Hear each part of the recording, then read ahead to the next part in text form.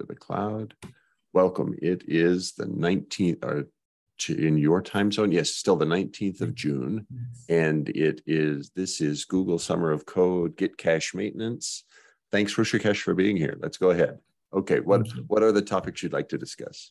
Okay, I have written down. Can you like share your screen so that you can open the project, and yeah, I'll show you the status, tell you the status. Okay, so here is the screen where I was actually doing some further manipulating. Is this the screen you want? What would you like to see? Do you want to see? Can you like run the project? Sure, you bet. So here we go. Let's bring up this one. So you want to run it with a local Jenkins? Yeah. Okay, great. Yes, absolutely. Jenkins, and if I remember right, you've got it already configured to run with Jenkins 2.346. Yeah.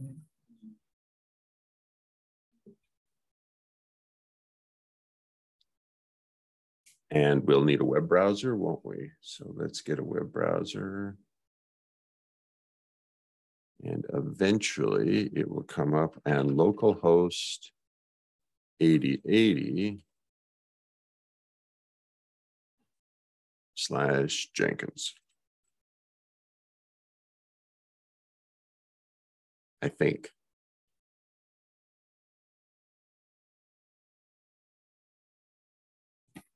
I was right. Good. Okay.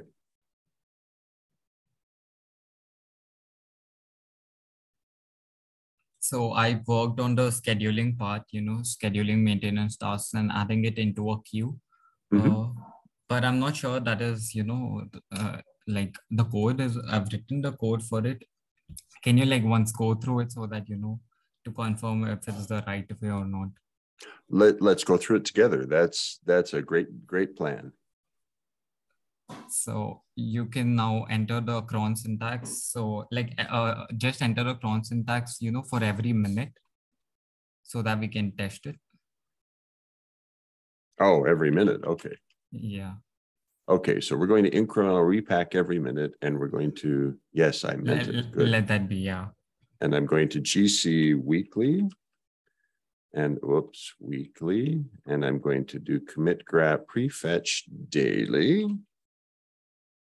And okay, so now I'm going to save that. Oh wait, I don't know about like, can you write it like @weekly kind of a thing? I'm sorry, can I do what? Can you write the given input as @weekly? Does it take Jenkins? It should. That is allowed cron syntax elsewhere. So I don't know if it's allowed cron syntax in the parser you're using, but it's definitely allowed cron syntax here. So for instance, let's create a new job, cron scheduled, and we're going to do a freestyle project. Come on, you can do it. Okay, so we want to build periodically, and now when we look at the help, it will tell us things like, oh, come on, where is it? Somewhere in here is the hint of the other allowed syntaxes. Oh, now that's interesting. I'm just sure that it was allowing daily. Just a minute. Ah, here it is. Here it is. In addition, at yearly, annually, these. Okay, so let's try those. So we're going to say it's going to execute yearly, annually, monthly, weekly, daily, midnight, and hourly. Okay. And now what does that tell us? Did it give us an okay? I need to close the help now, don't I? Okay, and it says, yes, this would have run. So next run would be at Sunday, June 19th, 7:01. So it will run very soon, within about an hour. Oh, I don't know why is it throwing an error on my thing, because I didn't try the yearly annually thing. So I'll have to check that out. Well, and it may not throw an error. Let's take a look. Let's see what, because I think you had a, what if we say here that, so let's say hourly.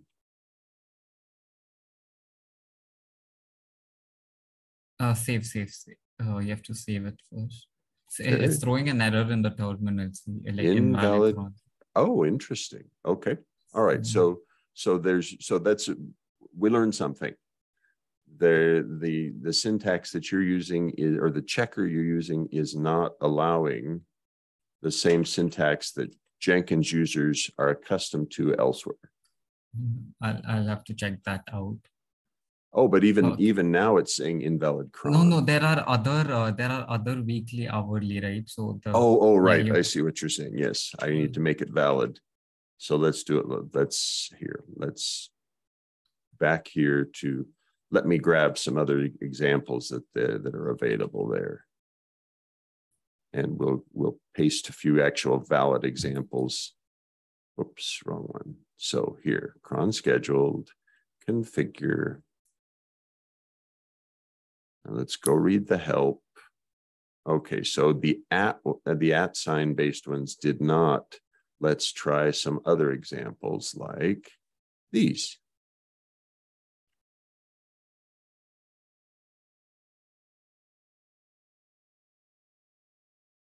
That's not, let's give myself a cut buffer where I can copy those things into.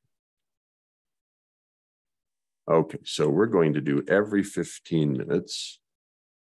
And this one, we're actually going to do it because you had advised we're going to do it every 1 minute.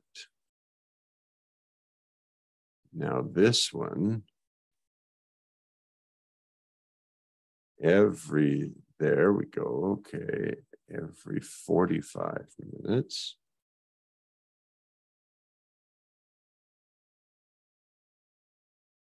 And this one,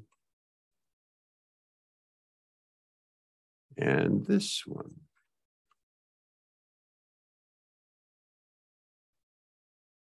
Okay, shall we try it? Yeah. Okay, that was accepted. Good. Okay, now, and I don't remember if this is actually an every minute syntax or not. So, but. So now the data has been saved internally. Like if you go to that folder, right, with the workspace folder in your ID, you will find the file there, the XML file. Okay, so you want me to look inside. Actually, it's easier for me if I just use my file browser. Okay, so here you want me to go to this thing, to hub, my plugins, Git plugin, work, and then there's the Git maintenance, Jenkins plugin, the XML file. About file. Jenkins. There it is. This one. Okay, good. Yes. All right. So let's drag that into our friendly local editor. Okay, here we go. So here the data is stored internally. Okay, now if you like switch, terminate Jenkins and run it again, the data is loaded from this file. You can try that out also. That's also working. Okay, good. Very good. All right. So if, for instance, I do, where is my Jenkins? My Jenkins is right here. If I do a /restart. /restart, it restarts. Oh, it won't let me restart. Okay, so if I bring up this thing and hit the enter key, and of course it's Windows, so it says there's a busy file. So I have to interrupt it and run it again. So now all the configuration is loaded from this file. So that's what I worked on. Oh, good. Right. So what you're showing is, what you've shown now is you have successfully persisted the definition, and it's coming back after the Very good. Okay, so let's see that. So let's go manage Jenkins. Oops, come on, respond. Here we go, patience. Clearly, I need a faster computer. Or maybe I just need to do less stuff with my computer. Okay, manage Jenkins. And Git maintenance. And There it everything's is. yeah. Ooh, So, okay. So okay. Now in Yeah, terms of tracking the little things like the weekly, annually, etc., you'll do that somehow. I'll do that. Yeah, I'll do that. Okay, because that way we avoid the overhead of issue reports in Jira. I don't think they'll help you move as quickly as you can. Great. Okay. Yeah. I'll look into that. That's not a problem. Great. So now, can you like schedule one job for like every minute kind of a thing? Like, you know, So incremental repack, I think, is actually scheduled for every minute. But okay, now can you, yeah. Let's be absolutely sure and do and a then save. click on save and then click on execute. Okay, execute. So now after a minute, you'll see in the terminal. In the terminal, you'll see a queue being printed. Okay. So good. You'll have to wait for a minute. So exactly at 6:14 your time, it'll get printed on the screen. Good. All right. Well, so then let me. Are you okay? Well, oh, there we go. Yeah. Okay. Yeah. So this task has been scheduled for execution right now. Okay. The code for it is in the in the task scheduler file. So 1 minute. The cron, yeah, there. So basically, if you open the cron file, okay. This file, if you see the code there, the get recurrence period, this thing is set to run every minute, okay? And every minute, the function called schedule maintenance task is run, okay? Which checks the cron syntax whether it's valid or not, and then if it's valid, it's added to the maintenance queue, okay? Okay. And there's not already something in Jenkins that would do this for us. This was something you had to create on your own. So there isn't already a scheduler facility inside Jenkins. That surprises me. It may be there. I'm not sure, because when I explored, I found this path. If there is another path, we could follow that. Okay. All right. Good. Yeah. So you're open to other, and if we find another way to do it, great. Okay. Okay. And then if you go to the task scheduler class, okay. There here you can see the schedule task. It checks all the configuration, whether this maintenance task is valid or not. If it is valid, it's added to the queue. Okay. Here I had a doubt. Okay. I created a new thread in Jenkins using the runnable class.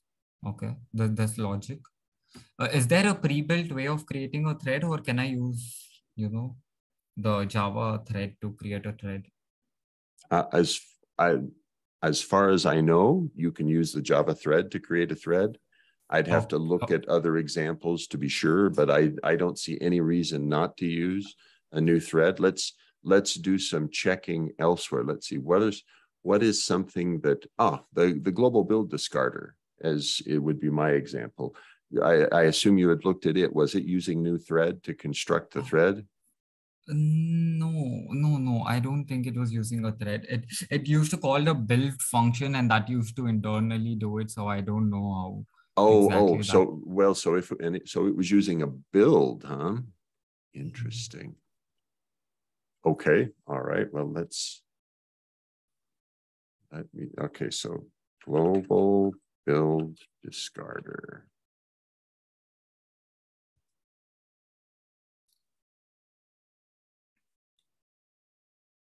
What I'm doing is looking at, okay, build the starter. So in GitHub, and now what it's got is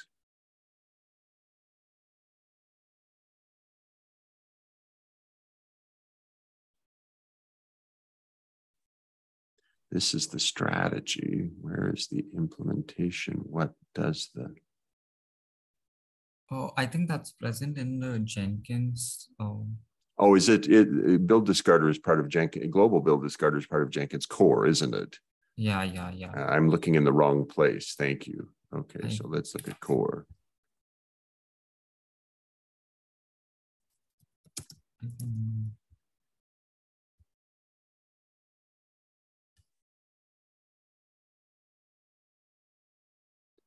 Now I don't find it. That's not add extensible background build discarders. Here we go. Okay, this is Daniel's poll. It's been merged, and here's what changed.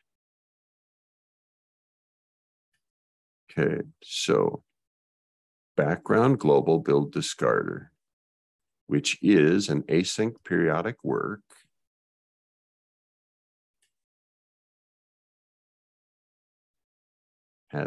Has an execute method and a process job. Oh, so what it's doing is it's iterating over each job and calling process job on each job. Okay.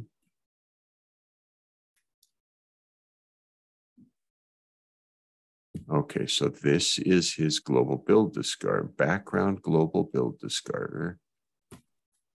I think this uses an async periodic work. Right. So async periodic work creates a new thread which runs asynchronously.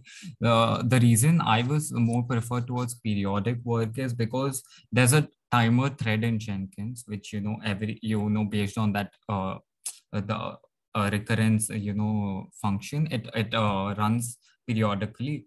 So I was thinking if I use a periodic work, the amount of work, task that thread has to do is very less. So I was thinking we don't have to create another thread was what I was thinking.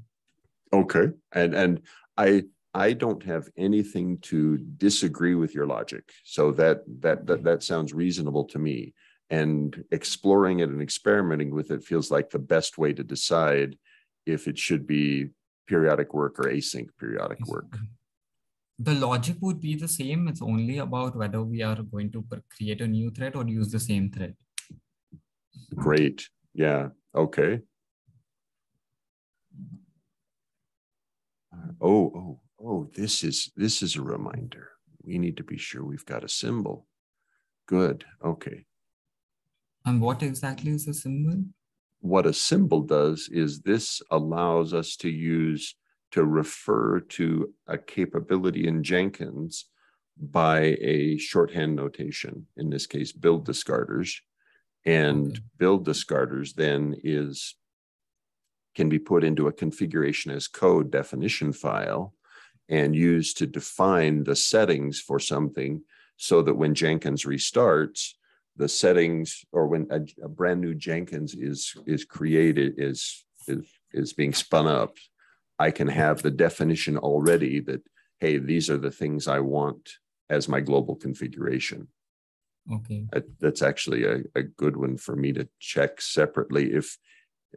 That is a good feature. We should be sure that we include, that you include in the plugin, that it can be configured by configuration as code. So very good. All right. So sorry, I'm not being as helpful here as I should be. The question that led us to this was you wanted to decide, should we use, help take me back to what the question you were asking. Should we use, the Java thread, or should we use, is there a thread in, where I have to create a thread in Jenkins and link it to something so that we do the work, or can I create a Java thread?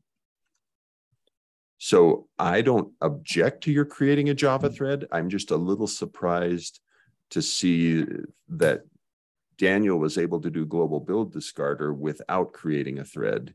So is that because he used async periodic work instead of using periodic work? I thought of creating, like if you go back to that code, okay, which I've written, if you, the reason why I could have run the maintenance task in this function itself. But the reason I chose not to do it and create a new thread is assume if the maintenance task, to execution takes a lot of time, like an hour or like 30 minutes or so.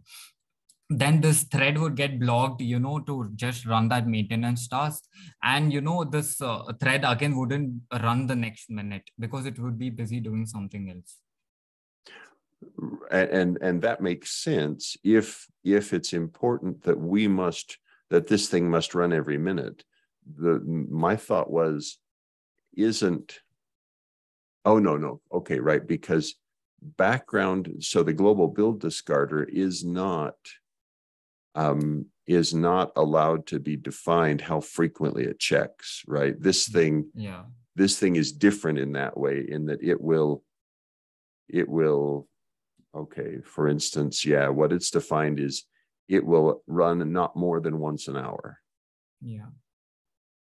Okay, all right. So you're saying here what you've got to do is you have to be sure that the task scheduler gets invoked more frequently, and therefore a thread is the best choice as a way to start a separate thread of execution and not disrupt this one. Okay. Yeah, not block this one. And that seems reasonable to me. I don't have experience in this part of Jenkins, so I can't promise you that you won't later discover Mark Waite was absolutely wrong. Okay. So that was a big confusion, like, should I create a thread or do I use async periodic work or periodic work? That was one thing I wanted to ask. So basically now this thread will have the functionalities of executing the maintenance task. Okay. So that's what is the functionality of this thread. Yeah, and now, so this thread is then going to execute the maintenance task. And do you already have safeguards in place to prevent create an explosion of threads? So I have that thing. Okay. I've added it in the if statement. Like if it's alive, then you don't add it. Okay, don't create a thread. So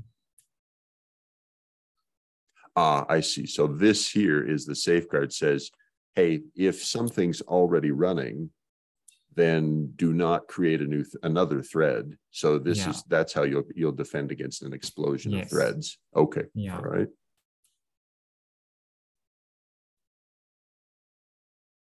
And so, this status report here that you're using for diagnostics, that's reporting the state of this task executor.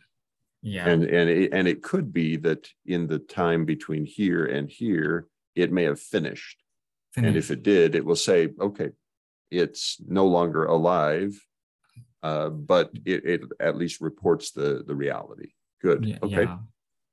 So, and the thread wouldn't even be created if there are no tasks in the queue, because it wouldn't make sense, right? So I added another safeguard in the if like the maintenance queue dot is empty.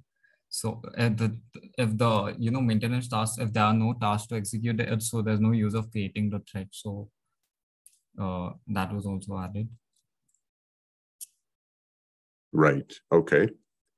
Good. Now. Yeah. So now inside this task executor, thread, so I was thinking now, we discussed about getting the path of the, Git caches present on the Jenkins controller. Mm-hmm. So for that, I would, need, so we have discussed like there's a Git SCM class from which I can get the,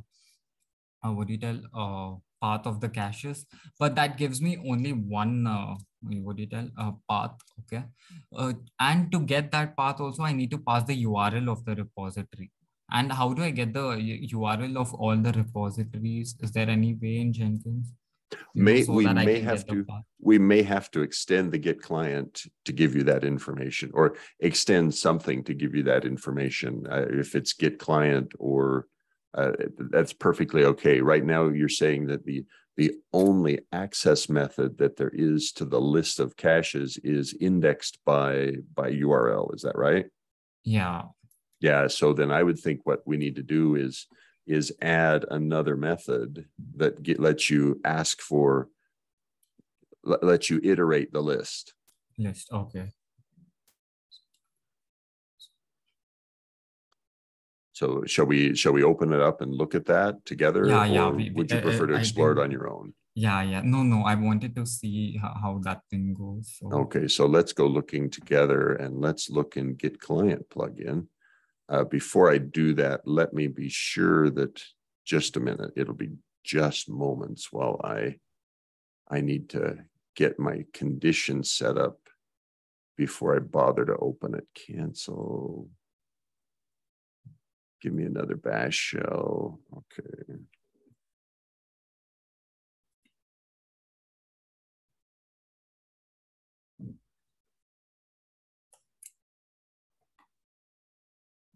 Okay, so let me get that ready to go. Just a moment.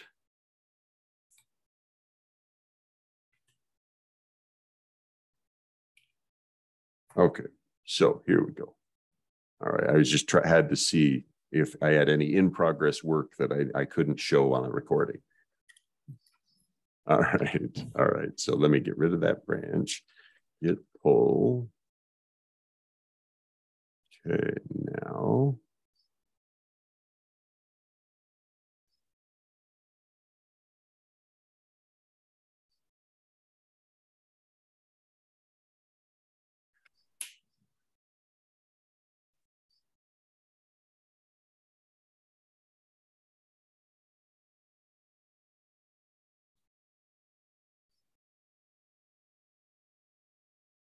Okay, now let's open it and we'll go do some looking.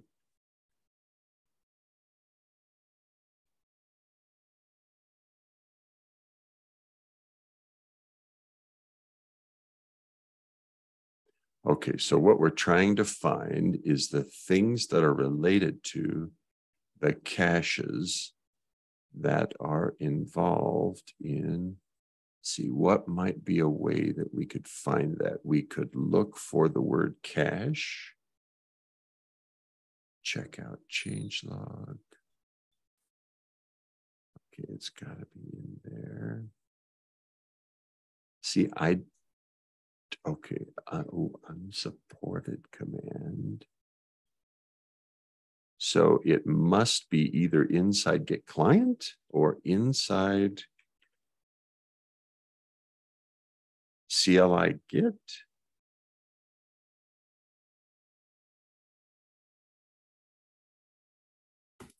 I thought it would be in the Git plugin itself because I thought Git client was only for execution. Right. So let's go look there. Very good. Okay, so let's look here. Caches. There's a Git SCM. Good. Okay, so let's go looking in Git SCM.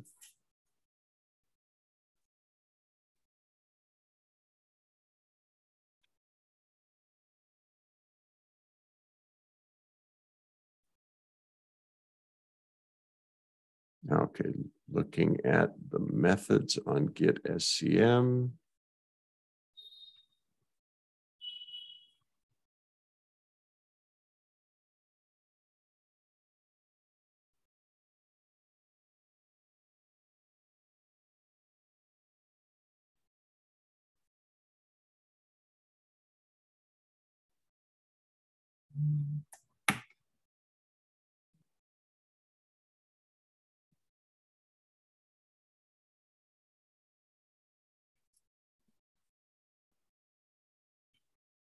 Where would I find those caches? Well, hang on just a minute while I do some other searching. Let's do it this way.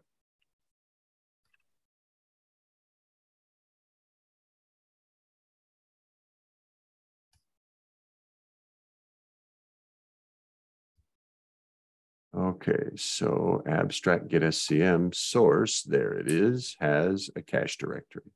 Okay, so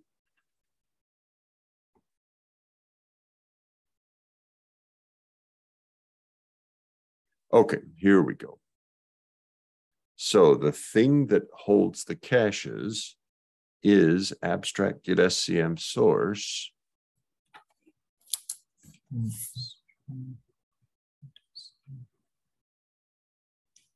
So we can certainly look here. In that there's I think there's a method to get a cache. For that you need the URL. So, you know, Great. So let's look. And so get cache entry. Yes, here we go. So yeah. get cache dir. And the cache entry that it's looking for is the remote. Okay, good. So what I assume you're going to have to do is add in abstract get SCM, add another method that lets you iterate over all the caches. Yeah. Now, So for that I need the URLs, and is there a way to get all the URLs, like all the remote? actually, I don't think you need. So I think what you want to do is, all right. So notice here that there's this thing that looks at Jenkins.get root dir caches. So this is the directory where the caches are stored. Okay. Okay, so then I don't even need this function, right? So I can directly use that path. Well, what I think you would want is I think we want to keep all knowledge of where is the cache stored, etc., inside abstract get SCM source. And so Okay. you would want to create a method in abstract get SCM source that lets you iterate over the caches. Can you repeat? I think you want to create a method here in abstract get SCM source that lets you iterate over the list of caches. Okay. Okay, so that I get all the direct caches present on the Jenkins controller. Right. Well, and so that you're not spreading the knowledge of where are the caches or how are the caches managed beyond this class, because for instance, it's got a locking mechanism, right? And some of the operations you're doing, like garbage collection, may need to take a lock. And so it may be that you want absolutely to, while iterating, you may say, okay, let's walk through the list of caches, and on each cache you want to get a lock on that cache optionally. Wait, I have a doubt here. Why would we need a lock, like in the sense, like how would a lock be useful, or how would it help us? My thought was that I'm not sure that you want concurrent access to the cache by other parts of Jenkins while you're running garbage collection. Okay. Okay, so basically you're like you're saying that there can be other plugins which may be using this cache, and when I am running a GC, it shouldn't, those plugins shouldn't access this cache. Is that what you're saying? Yeah, that's at least the concept, that because Git has its own concurrency defenses. It really has its own concurrency defenses. However, its concurrency defenses are based usually on command line Git being the only thing that operates on that repository. And in our environment, we allow either command line Git or JGit to access a repository. And so my thinking was you may need to apply a lock for operations that are not, what might you say, that are prone to problems if there's concurrent access. Now, my understanding, prefetch, for example, should not have any problem with concurrent access. You should be allowed to do prefetch without disrupting anyone, at least based on I think that's what we learned from reading the Git man pages in project proposal phase, right? Yeah. Okay. So then we'll have to think about what would be needing it. So I think a GC would need it. I don't know. I'll have to explore that part, whether which one need a cache and which one needs a lock and which one doesn't. Right. And I think you just said it very well, that you'll need to explore which things do need to be locked and which things don't, because some of the operations should not require locking. Yeah. So that makes sense. I think so basically I'll add a method in this, which, iterates through all the caches. Okay. And, give me the path of that cache, and, and add a lock to it, like based on the condition so that I can run the maintenance task. Good. Yeah, that sounds good to me. So yeah, that was something on the list. And then, okay. Then I had another doubt regarding, the test. Can you go to the task scheduler test? Sure. So task scheduler test. Yeah. All right. So test packages, task scheduler test. Here, this one. Okay. Yeah, I wrote this function which fails wantedly because, I'm not able to test this function. Okay. So now I'll be needing a queue. How do I, fake a situation where I'm scheduling maintenance tasks? Yeah. So I think so if you're okay, let's play with a little bit together. Is that all right? Yeah.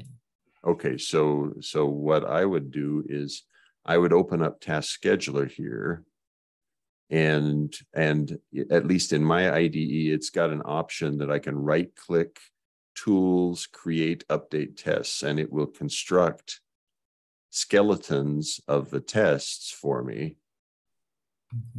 Okay, so what it said was, and so it's inserted, the green blocks here are insertions that it made.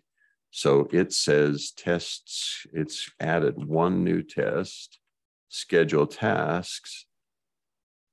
So let's call that. And let's see, so we've got task scheduler is this. And then we're going to say task scheduler dot schedule tasks.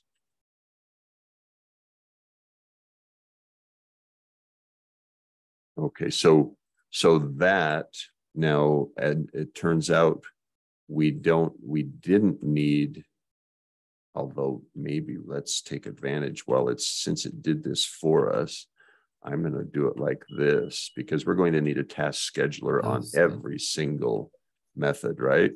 Yeah. Okay, and oh, I see. You had already had this test. These are the same tests. Yeah. Okay, right. Because this one, you were just doing a trivial do something so I can assert something. Yeah. Okay, so now the question is, what are the externally visible things that schedule tasks can do that we could assert? Because the maintenance task present in that class would be private. Okay, so right. Yeah, and then any other fields also, I think mostly would be private. So, and I wouldn't want a method, which returns the maintenance task. Okay, so let's take a look and see what we could do. So let's go look at your source code. All right, so here we've got schedule tasks.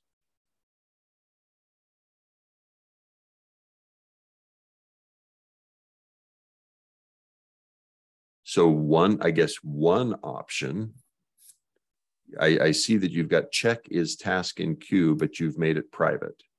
Mm-hmm. We could make it package protected and use it to check that a task has been queued, but not make it part of the public API, just make it package protected for test purposes. Okay.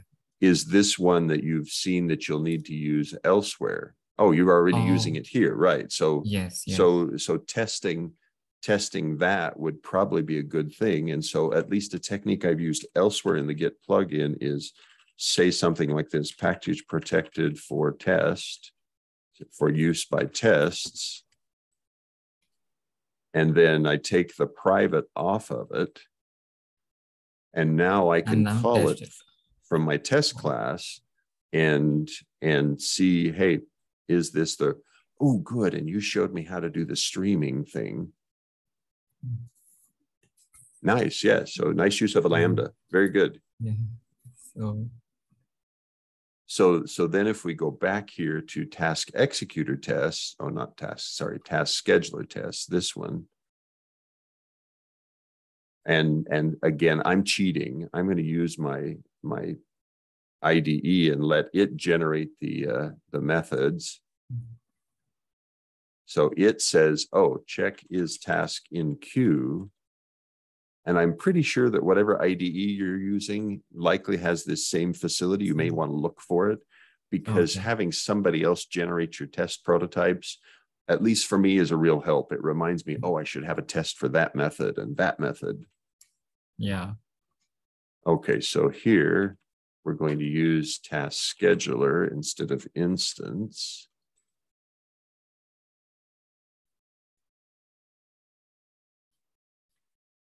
Okay, now we need a real task.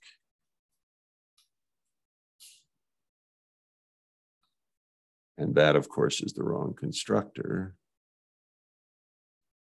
So I think you'll have to pass a task type and then, yeah, oh, a good, task right. type. Okay, so we're going to take a task type dot. I want to do prefetch. Yes, excellent choice. Okay, so now, and I don't need to use the expected result thing, and I much prefer, and I have to just acknowledge, I like what's called ham crest exceptions, where we state it as assert that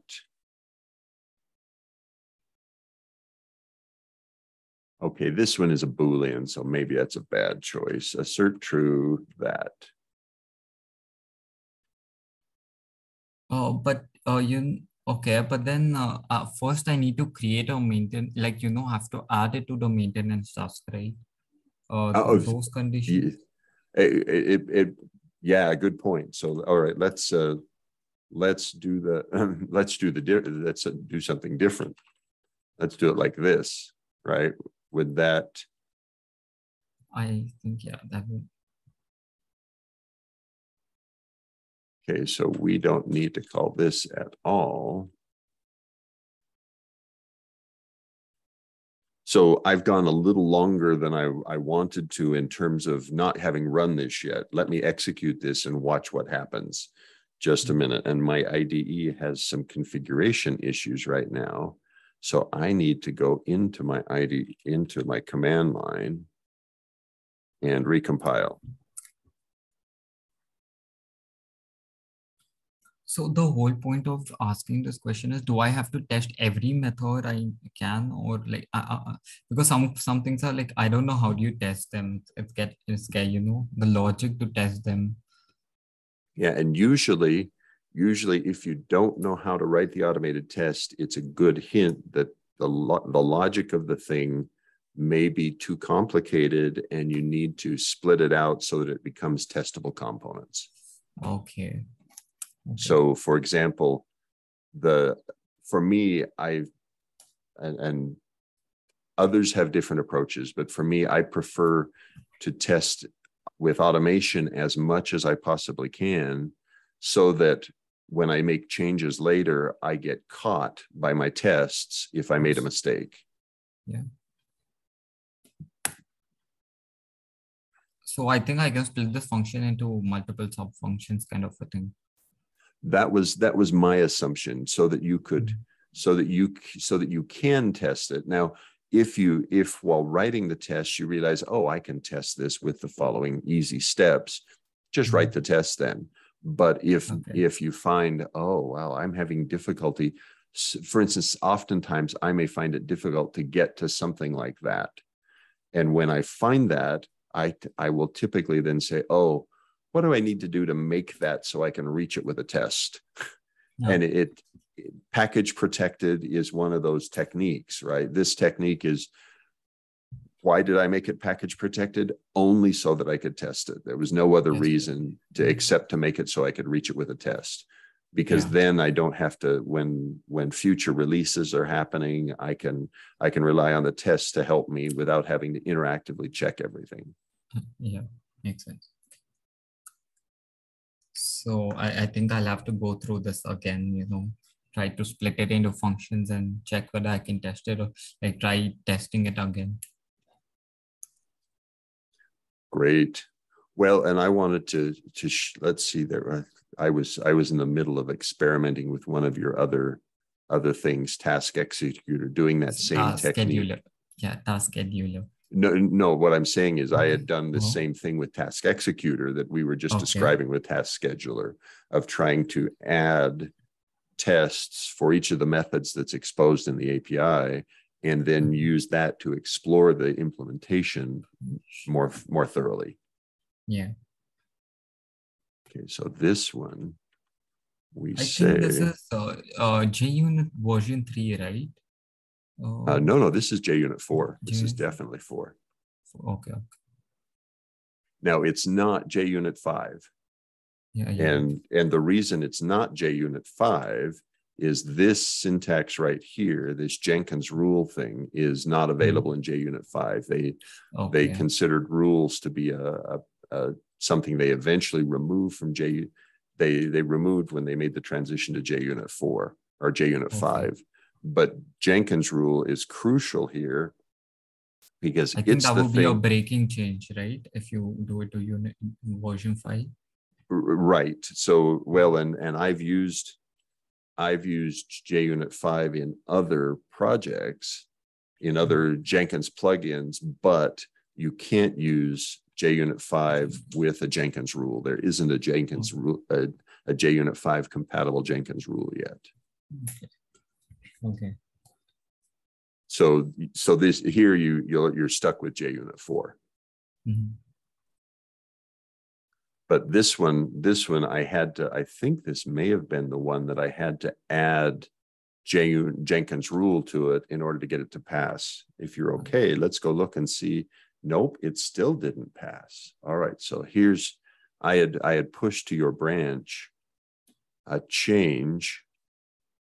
Let's see if my change arrived. Use Jenkins rule in task schedule test. Okay, it did arrive, but all the tests did not pass. You okay if we spend just a minute finding out why? Yeah, sure. Yeah. Okay, task test. So the one I changed seems to now be passing. Now, if we look at the test history, is that right? Okay, if I look at the test history graph, it shows number 17 failed 5, number 16 failed 3. I actually have more failures, not less. Well, that's terrible, Hrishikesh. Okay, so what did I do wrong? Latest test results shows task test is failing. Okay, so why was it passing on the previous build? I don't know what I broke on task test. It's a different failure. So interesting.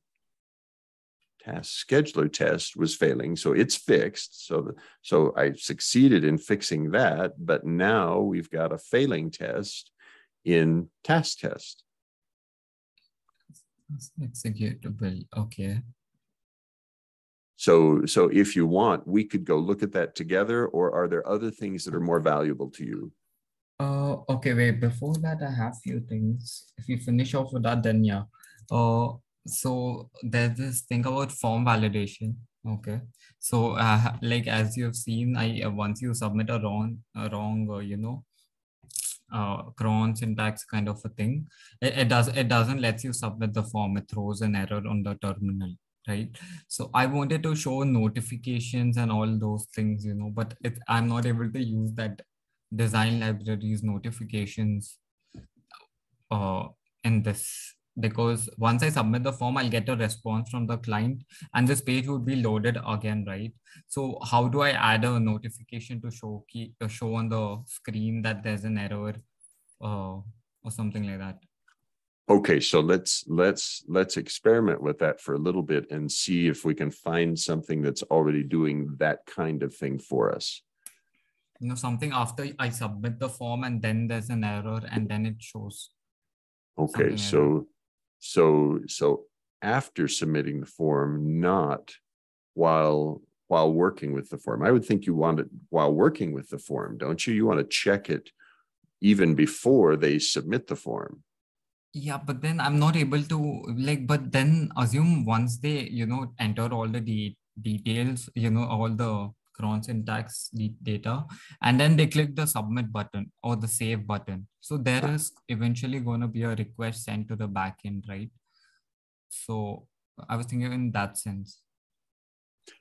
So when the request is sent to the backend, what I'm not sure what you're envisioning we would tell them. So take me through that again. So I'm on the Git maintenance page, and here I've entered a definition. Okay, now I press save. Yeah, so now if you enter a wrong syntax, can you enter a wrong syntax in any of those? Sure. So let's put here. Yeah, and then now I click save, okay? Even though this error is being displayed, assume the administrator saves it, okay?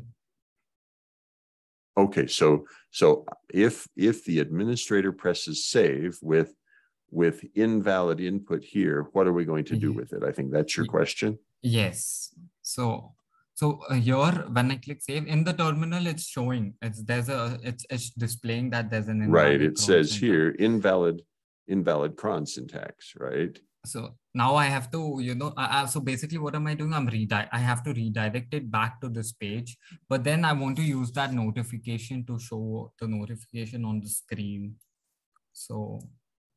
Right. Okay. So let's see if we can find an example like that. So the idea is you want a way to, because if you just return them to this page, if when they press save, they just came back to this page, wouldn't that already be enough? But then will they how will the administrator know there's an error? Would he just look at it, or would they look at it, or? Good question. So then maybe to improve the experience, what you're saying is after the save comebacks, you would like to mutate this page where it has a big dialogue at the top that says you have invalid syntax on this page. Yeah. Right. Okay. So yes. And let's see what we can do with that. So let's see if there's some other examples of ways that's handled. So if I look at, let's try it. Here's one. We're going to enter an invalid URL for a Git repository. We're going to say rsync.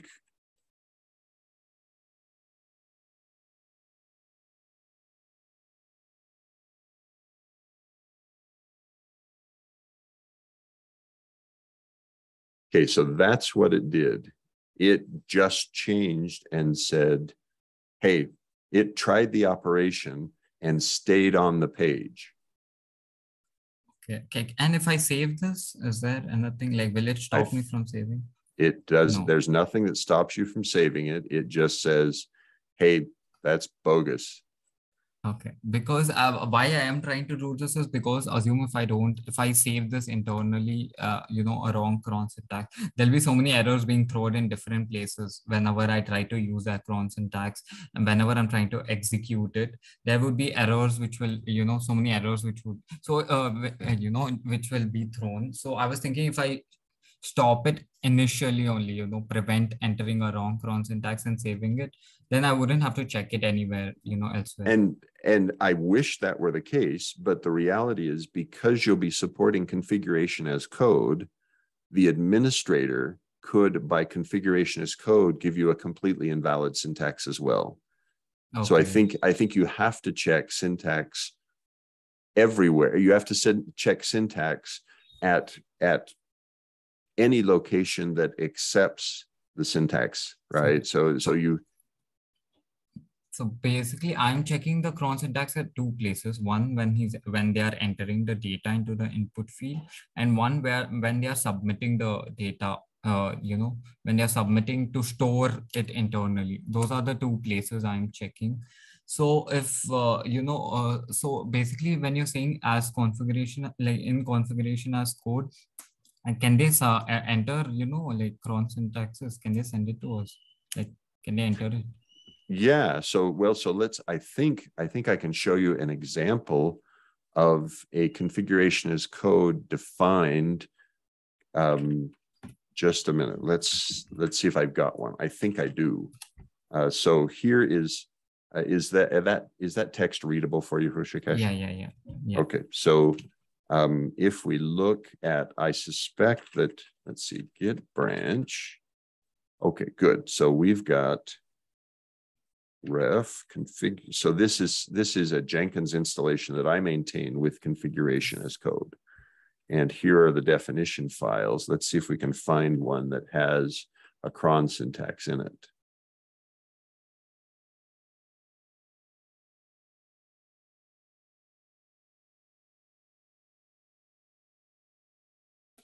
There we go. Ah, that's good. Nope, that didn't help. Okay. Oh, so there aren't any here. Okay, let's see. Where would I find a cron?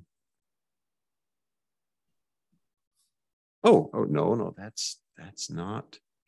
Okay, so let me do some continued looking here. Oh, I know where we can do. Is there a thing in global configuration that has a schedule defined? Configure system, just a minute.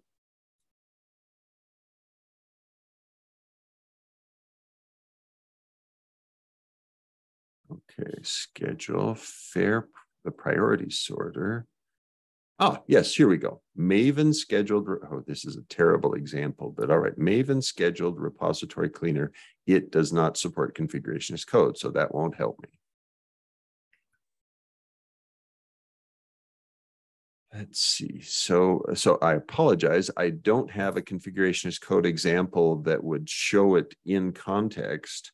I could attempt to create one, find a plugin that does configuration as code and takes cron syntax, and make sure that I can share that example with you the next time we meet. Yeah, sure. I think that would help. Okay, good. Yeah. So because let's see, well, maybe there is some, okay, this is mostly agent definitions.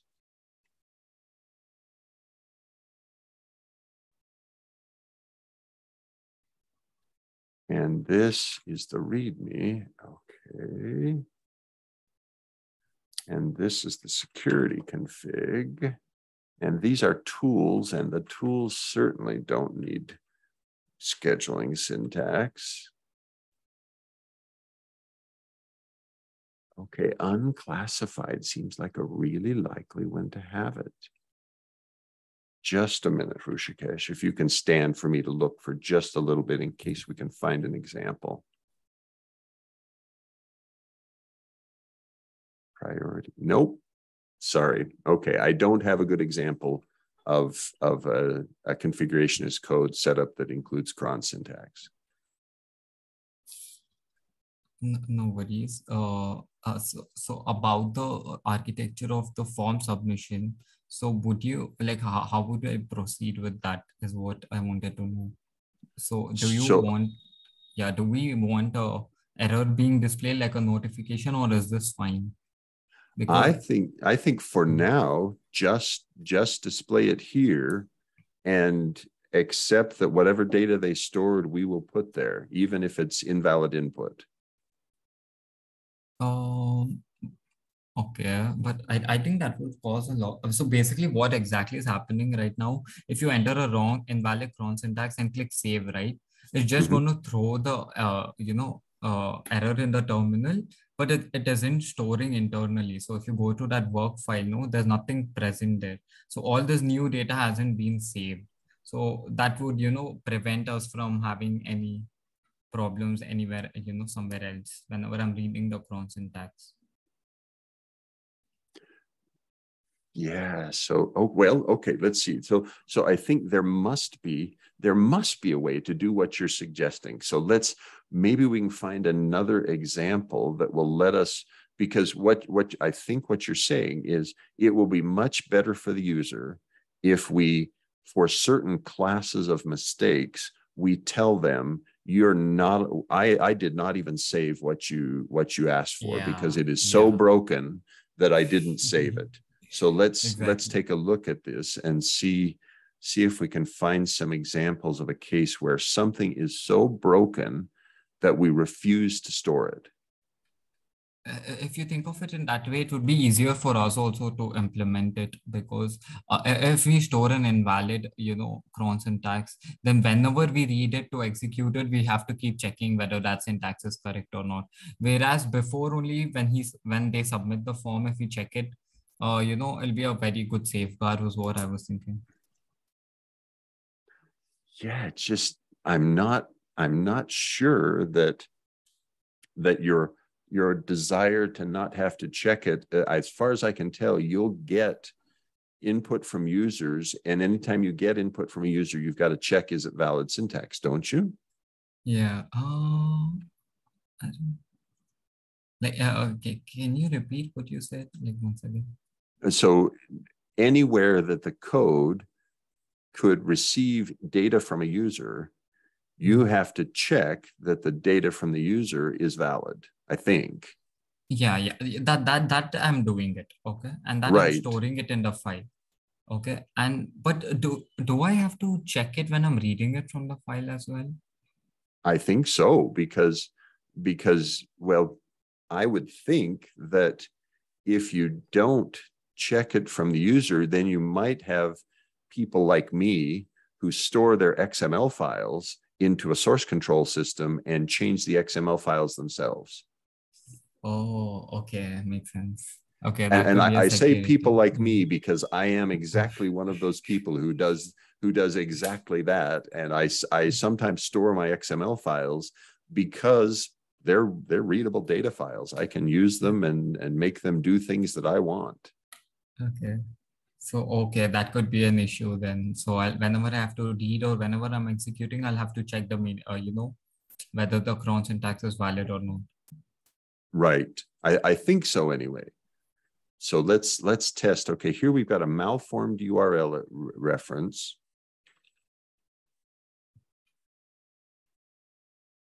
It's still malformed. If I save it, it allowed me to save it.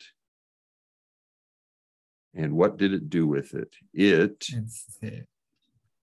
retained it. So the general pattern seems to be take whatever the user gives us, show them a warning in this red text, but don't discard their input, even if it's wrong. Yeah. Okay. So I think I'll also follow that pattern then. All right. Since the two of us are still here, do you have other questions? I guess one question from me to you: are you okay if I, as a matter of personal pride, go find out how I broke more tests? Okay. And sure. attempt to make changes? Are you okay if I push changes to your code to fix tests? Fine with me. Yeah, it's fine with me. I have still two more questions. Okay, I know it's late. Yeah, but it's fine. So two more questions. One thing is I added permissions to that jelly file. Okay, so that administrators only can use it. But I don't know whether it's working or not. Okay, I think administrator is by default true or something whenever I'm developing the plugin. So I'm not sure whether, is it only for administrators or are everyone able to use it or not? Well, and so let's try it. Let's first enable security.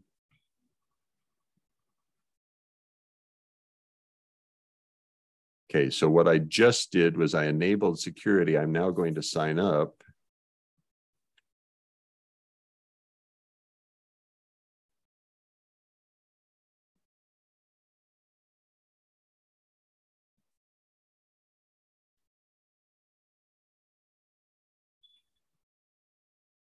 Okay, so, and it says my password is only moderate strength. Nonsense. That's a very good password. Okay, so I just created myself an account. And so now I am an administrator. So first check, I can do Git maintenance. There it is. All right, now I'm going to log out, manage Jenkins, Git maintenance. Let's fix the mistake I made. Save. Did it save? And yeah, it's saved in the terminal. So as far as I can tell, it did save. So I think that since I am not logged in, let's see if I can, let me check. Maybe I've got wrong permissions. Let's check the security configuration, because it may be that I've got it. Okay, authorization is currently anyone can do anything. Let's change it to logged in users can do anything. Okay, so now I'm logged in. As a logged in user, I'm going to change this to 42. Oops, 42 is the wrong value. So I'm going to change it to 6. Save. Okay, so now I'm going to log out. And now, oh, see, look at this. It's already proving that notice manage Jenkins isn't even there anymore. There, okay. So just a minute. Now I've got to find the URL to manage Jenkins so that I can check that it, okay, so this is the URL that I need. Okay, remember that URL. Okay. Going to log out. Now I'm going to enter that URL. And it says, Okay. So I don't know if it's your security checks or someone else's, but security checks have blocked me from doing that. Doing it. Okay. Because I've added the permissions, but I wasn't able to test it. So I don't know. Well, and so did you, based on what I just showed you, are you comfortable now that you know how to do the configuration to test it? Yeah, I'll try it once again at my side. Okay, so just to replay one more time what I did was I went into configure global security. Okay. And I'll try to post the recording of this really quickly so that you can look at the recording. Then in security realm, it defaulted to none. I said use Jenkins' own user database, and I intentionally allow users to sign up because initially there's no user defined. And with no user defined, I would be locked out and have nothing I could do. So I allowed users to sign up. Now I can, having done that, then I also changed, instead of authorization, anyone can do anything, make logged in users can do anything. Now, if you wanted to get even more sophisticated, there are other techniques, but for me, logged in users can do anything already shows the example. So did that help? Yes. That helped me.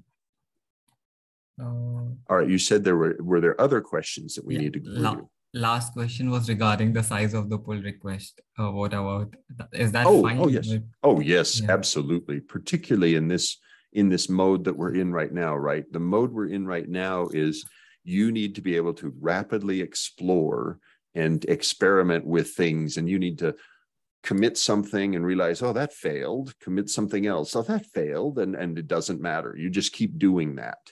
And eventually we'll probably get to the point where we say, hey, you've reached a point where this looks quite good. Is it time now to rework the pull request to become something you're ready to submit?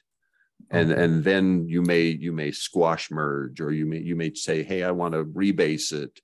Or you may say, I'm going to just take the contents of the files and create a whole new pull request that just says what I want it to say. Okay. Yeah. This Okay. very much, and I think you've got it correctly noted already as a draft pull request, don't you? Yeah. It's a draft pull request. So that's already telling me and other maintainers don't merge this. Oh yeah. Okay. So you're just fine. The technique you're using works very well for me. I was really grateful that you had done it that way, because it allowed me to see, oh, here are some failing tests, and I could see some of your thinking without having to have a meeting with you to talk about what you were seeing. Okay.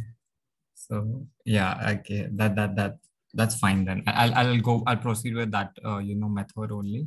And once again, like the plan, like this till Wednesday, the next meet, what I would be working on is I'll create a way to iterate through all the caches present on the Jenkins controller. I would schedule already scheduling is done. I'll try working on executing the maintenance tasks, using the Git client plugin, a basic version. So I think that is what I will be working on, these two things.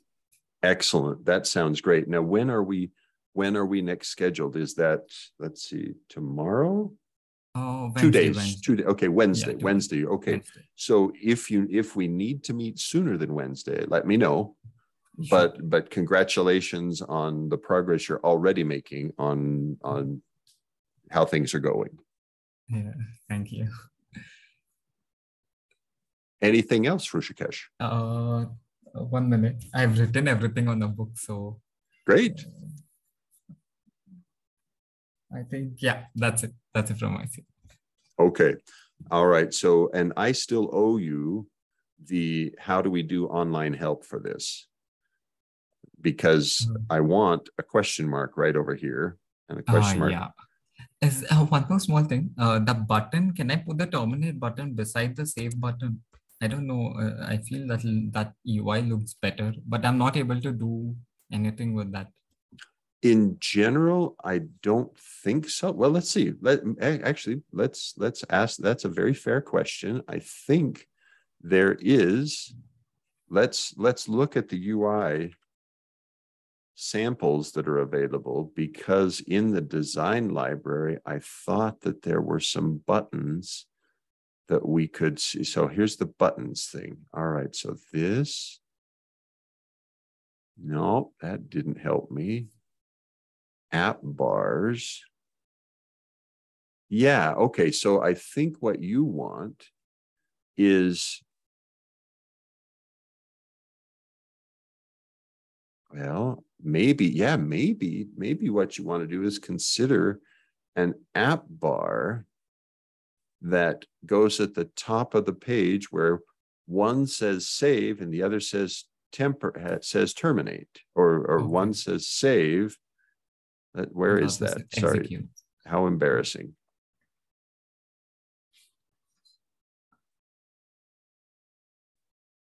Yeah, so one says save and the other says terminate or cancel. Now let's see how that might. I think there are things like that already in Jenkins that are consistent that way. Yes, like the save and apply here. Okay. Right. So this kind of thing is certainly a valid technique, although I think this concept of the app bar may be better suited for what you're wanting to do.